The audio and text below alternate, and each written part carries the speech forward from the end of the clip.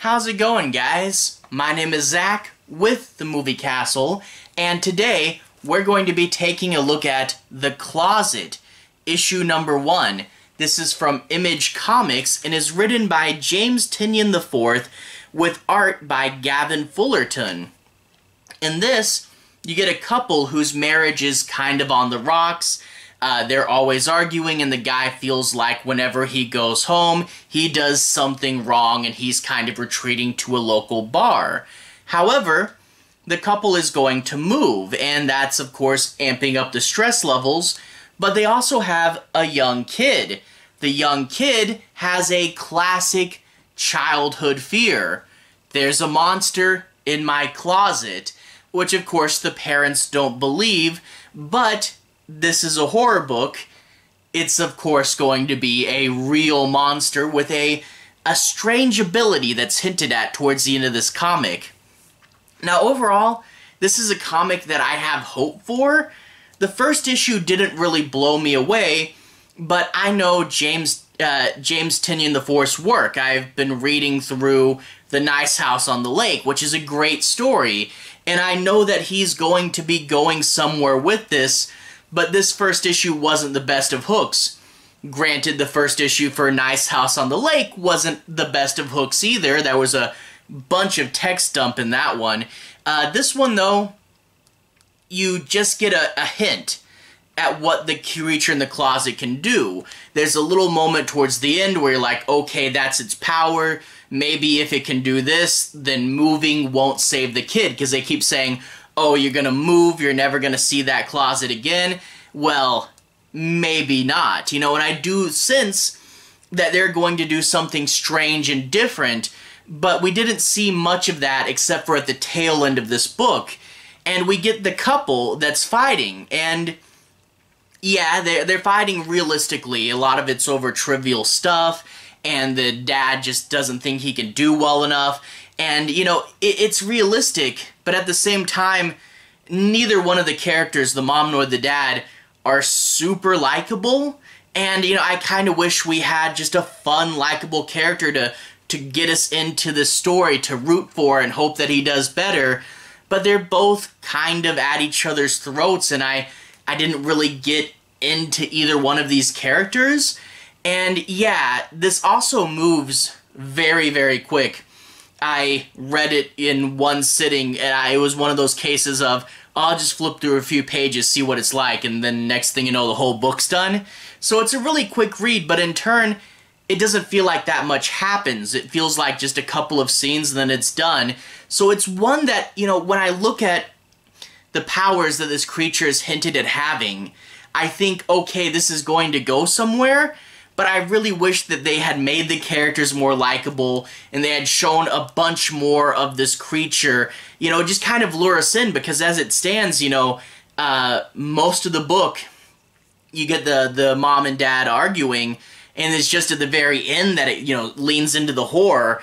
And I'm like, I wish this was a stronger hook, because I think the book is going somewhere. So this is one that I have hope for, but it didn't blow me away the first issue. But I think when we go farther on, because like the last half of the book was way better than the first, I think we are going somewhere.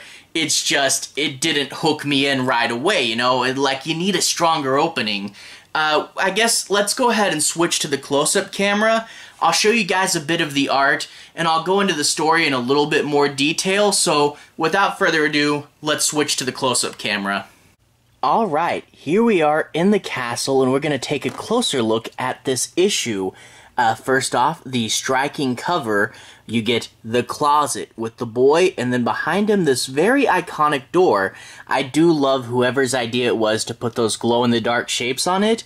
It makes the door distinctive, it shows that it's a kid's door, and yeah, it makes it a lot cooler than just having a regular door. And this cover is what pulled me in. It got me to go, hey, what's that? Big red door, classic scary movie concept. So yeah, great cover. And open it up, we see the closet, those shapes kind of hanging in space, and then we get the credits below that. Now, after this, I'm going to go ahead and take a bit of a look at the story. Now, I'm not going to be doing any major spoilers, but I do want to analyze the book a little bit. But I'll feel like I'm going deeper into the story than I normally do. But I will stop at the same place. I stop right after the staples a lot. But the thing is, this is an introductory book, and it's also a book that moves very fast. So yeah, I'll feel like I'm talking about more than I actually am. But let's go ahead and take a look at the plot. We open up on this first page with your main character at a bar. We see that he's drinking way down there, and all the young, cool kids are hanging out up here. But he's going to be talking with the bartender instead. We flip it open, and the bartender's like, "Hey, I thought you moved." And he's like, "Oh, we had the moving party a bit ago, but the truck just got here today, and my wife sent me out to buy tape," and there's the tape in that bag there. And he's like, "I'm gonna lie to her and say that the first store is out of tape, and I had to go all over town looking for it, and that's why it's taken me so long." Disguise the fact that he's been drinking. But he says that he doesn't want to be at the house right now.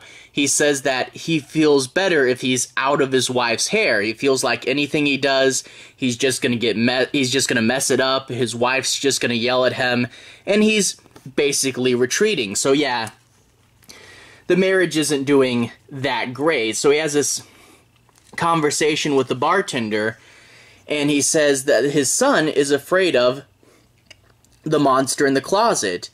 And he's like, "Oh yeah, it's a common horror trope." And he says, "I'm actually an uncle, and what my sister does whenever her kid gets afraid is she takes a spray bottle full of water and a little bit of, I think, lavender oil, and sprays it around the room. And the sister tells the kid that it's unicorn pee." You know how dogs mark their territory, and then other dogs know, "Oh, hey, that's that other dog." They say that if you spray this around, the monster will go, "Oh, a unicorn lives there, I should just stay away." So it's a weird concept, but apparently it works for this kid. Basically, he says that you have to show the kids that you're listening to them. Otherwise, when you say, "Oh, a monster, that's ridiculous," the kid just feels like mom and dad are ignoring him. So it's an interesting concept there. Anyway, we get the apartment building, and the kid grabs a stuffed animal, and then there's the closet door right there. And, of course, this is all interrupted by the parents yelling at each other. He tries his lie, but the wife is not having it. "I can smell the alcohol on your breath. You've not been at multiple stores. You've been drinking." And you kind of see that it's a vicious cycle, you know.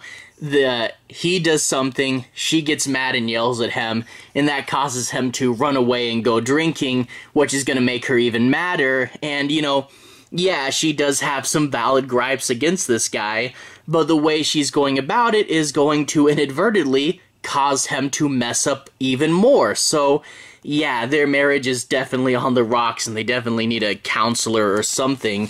And on top of that, a few pages later, it's revealed that he actually bought masking tape, which, trust me, definitely not gonna work for packing boxes. But anyway, the kid interrupts them and says that he's scared, and the dad decides to do that whole unicorn pee trick, but unfortunately for him, he kind of does it in a hurry and messes it up, and the kid goes, "Dad, I don't believe you. I saw you filling that from the sink." So yeah, now the lie is ruined forever. And he tries to sit down and say, "Hey, there's no monster in the closet. Just go to bed." And the kid tries to listen to him, tries to go to sleep. And of course, the parents are going to be arguing and keeping him awake. But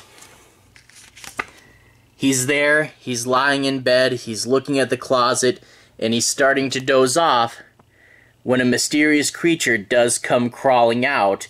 And yeah, there's the staple. That's about the halfway point of the book. I don't want to go any farther than that, but yeah, let's just say the creature is interesting. I mean, from what we saw so far, he is a little creature, kind of like about the boy's size, which makes me wonder if they're in some way connected. But the creature has some weird powers, and it's kind of implied that moving isn't going to just solve all their problems. The creature will still come after them at their next house, and I am really curious where the cosmic element will go.